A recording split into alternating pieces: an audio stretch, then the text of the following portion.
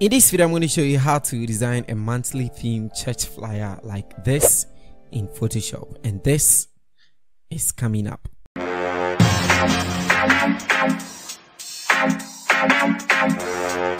Hi everybody, Innocent here. Welcome to the channel. Over here we make videos like this. If that is something that sounds like you're interested, kindly consider subscribing. So you realize that beginning of every month, most of the churches has a theme for the month, and sometimes you might want to put that onto a design to remind the members of the particular theme for the year. So in this video, that is a flyer that we are going to design. Inside the description of this video will be a link to download all the resources that I'll be using for this project, so you can download them if you want to practice, and in case you do, you can send it for review on my Instagram or on my Twitter. Now, without any further ado, let's get into the video and let's get designing. I'll be using Photoshop 2021 for this project, but any Photoshop should probably work out with this. Now, we are making this for social media, so we are going to go for a size that is very small. So you're going to press Ctrl and to set any document type or any document size that you want, but I'm going to go for a 4x4, and then I'm going to make sure that my resolution is 300. Afterwards, I'll go ahead and click on create. The first thing we're going to do is we're going to establish the background. First things first, let's add a gradient. So to add a gradient, you come to the layer fill adjustment over here and you're going to select gradient. Now, if you are new to this, you're going to have different type of things, but you can click on here and then you can have a bunch of gradients that has already been provided by Photoshop for you.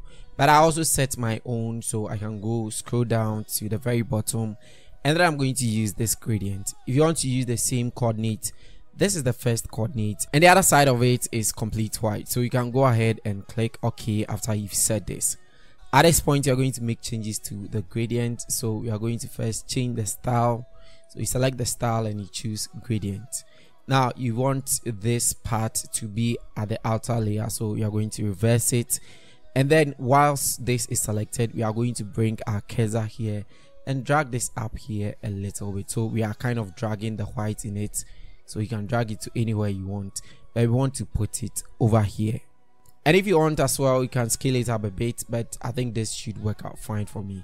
So you can also scale it to about 144, let's say 144 here, and then you can click OK when you are done. The next thing we want to do is we want to add our background element. So if you go to File, Place Embedded, you'll be able to bring in the elements that I've left in the description, so you can download that. The first one that we're going to add is this background over here, so we are going to bring it and you're going to scale it up to the size that you want, and you make sure that it is in the middle, centered. You're going to right click on it, click on rasterize layer, and then you can press Ctrl Shift and then U to desaturate this.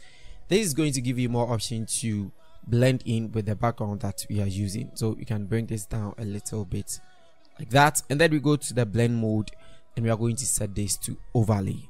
Once you set it to that, you can add a layer mask to it. So we come to the very down here and we click on add a layer mask. Now you're going to make sure that your foreground color is black, and then you're going to choose your brush tool and you can brush off the parts that you don't want. So something like this should be fine. Now this looks very quite pale, so we are going to add or make one more duplicate to it so that it looks a bit more intense. So to do that, we are going to press Ctrl J, and then this is what we are going to have. Next up, we go inside our resource again, so Place Embedded, and then we are going to bring this particular background also. We are going to scale it up as well and bring it down here. You can open it to the size that you want, and then you can right click, rasterize, Ctrl plus Shift plus U to desaturate, and then you can set that also to overlay. Once you have that, you add your layer mask, you choose your brush tool, and then you can paint off these parts, and then it blends in seamlessly. On top of all of these, we can add a curves to it and darken it a little bit so that it doesn't look that very whitish. And once you're done with this, you can select all of these and call it the background. Now you can go ahead and add our picture. So you go to File, Place Embedded. I've already taken the background of this picture to make sure that the tutorial is fast. If you want to know how to do this, I have a tutorial. I'll leave a link in the description. So you're going to place your picture inside here nicely like that, and then you make sure that you position it to exactly where and how you want the picture to be.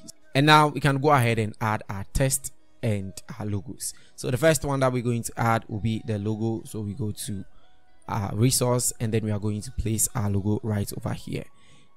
You're going to scale it up to the size that you want, and then you make sure that you press Ctrl A and center it nicely like that.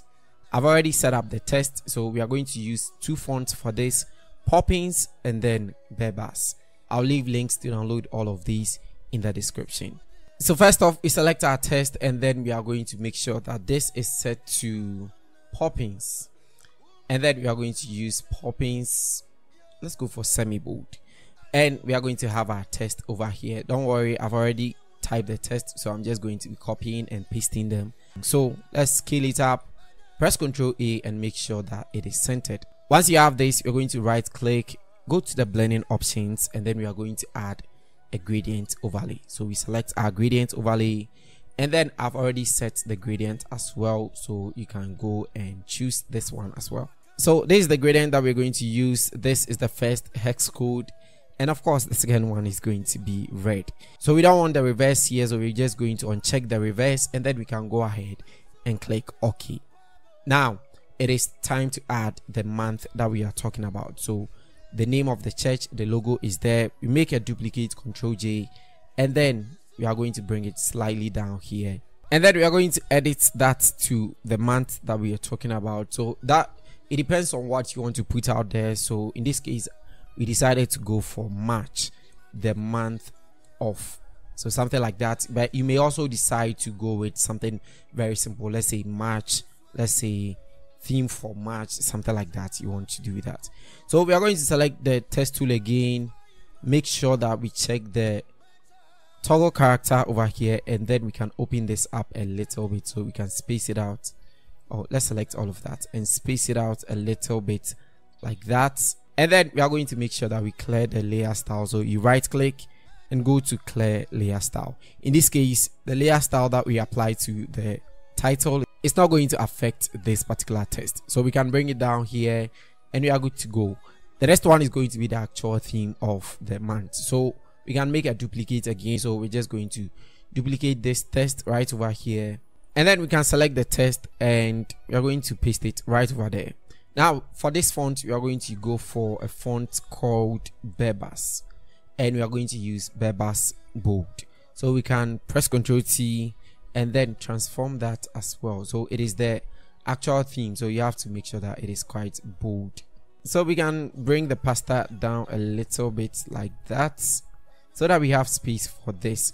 Okay, so what we're doing here, and you realize that Bebas actually has no lowercase, so every font that you, or everything that you type, is going to be in uppercase.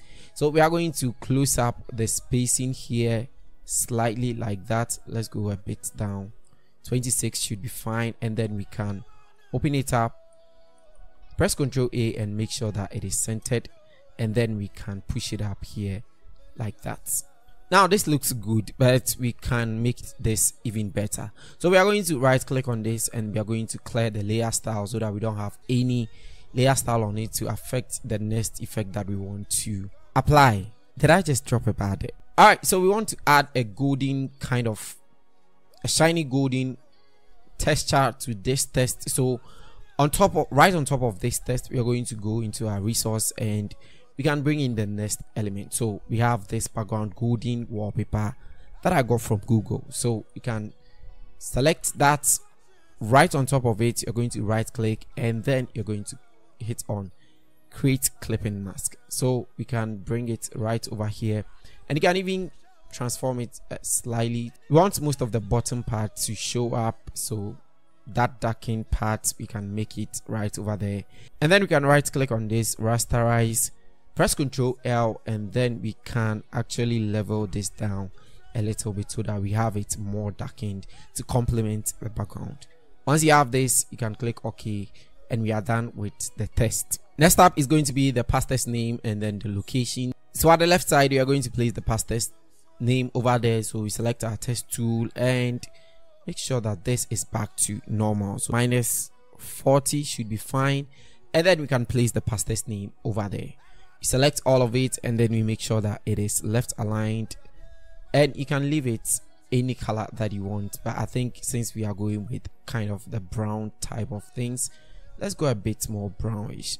Down here should be fine. So we press Ctrl T and we can nicely transform it and put it over here. And now we're going to pick our rectangle to create a very small rectangle like this, and then we can place it around the pastor's name like that. You can even make sure that it's on the same line with the last names or something like this. It should be fine.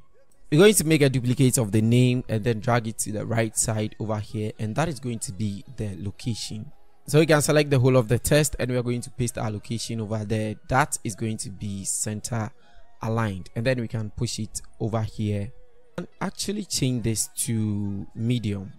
I think it looks a bit bold. So this location is going to go up a little bit, and we are going to place the location icon on top of this.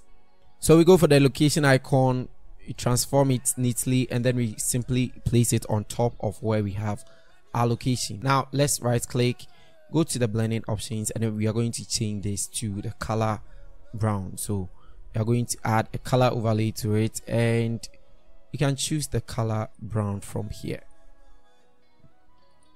The last thing that we're going to do is we're going to add a social media handles to it. So on top of all of these, we are going to add a slight rectangle, something not too big, something like this. And that means we can push our location up a bit so that we have space for this particular one as well. So let's select our rectangle tool, right click and go to the blending options, and then we are going to add a gradient overlay to it. So we pick the gradient overlay. Since we are going with the brown and kind of the brown gold color, we can pick a sample from it. So I picked this color sample from it, so this one right here. So these are the hex codes in case you want to use the same thing, the first one, and this is going to be the second one. And once you're done with it, you click OK and then OK from here. On top of this, we're going to place the social media handles on it. So we are going to just select medium, Poppins medium, paste our social media handles, and then we can change the color to white.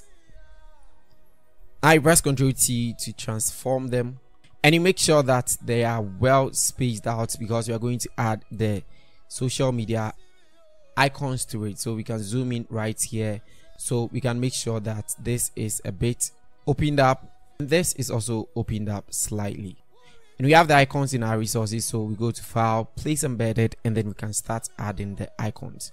So we have Twitter over here. We're going to scale it down. You make sure that it is nicely positioned. You right click, rasterize the layer, right click again, and then you go to the blending options, and then you can add a color overlay to it, of which we want the color white so that it can be very seen by everyone. We're going to do the same thing for the rest of the icons. So you go inside the file again.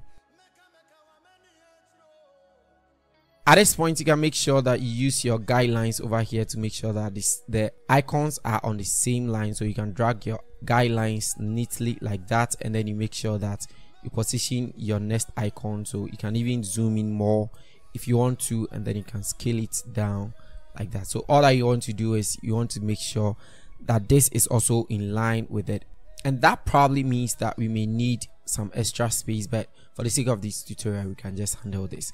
So you right click and rasterize this, you hold Alt, and then you can drag and drop this effect onto the next icon as well, and you can do the same thing for the Facebook.